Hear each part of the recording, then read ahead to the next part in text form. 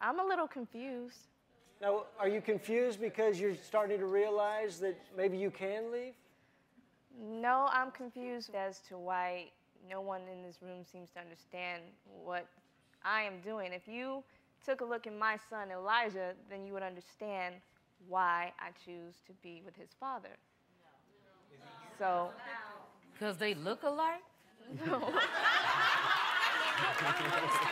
Tashiana, what about you? You know the world just wants what's best for you ladies.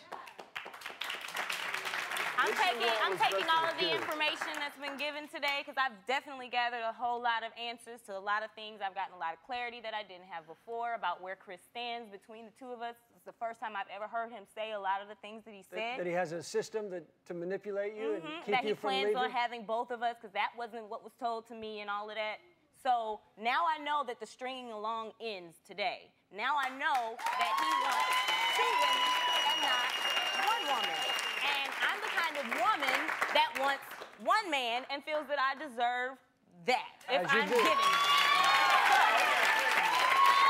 I'm going to take that and I'm going to make the right decision for me and my son. So maybe in a perfect world, you leave, you find that man that will treat you with respect, and you can have your Chris. Absolutely. Wouldn't that be nice? Yeah. That'd be perfect.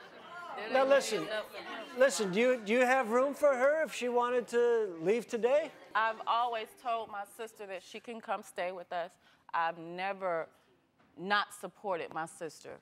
I've always been there and told her that there's an open door. I mean, she has a number of places she could go. Mom, me, Dad. I mean, it's limitless. It makes no difference. She belongs to me anyway, so they can go. Don't nobody belong to you but you. Don't nobody belong to you.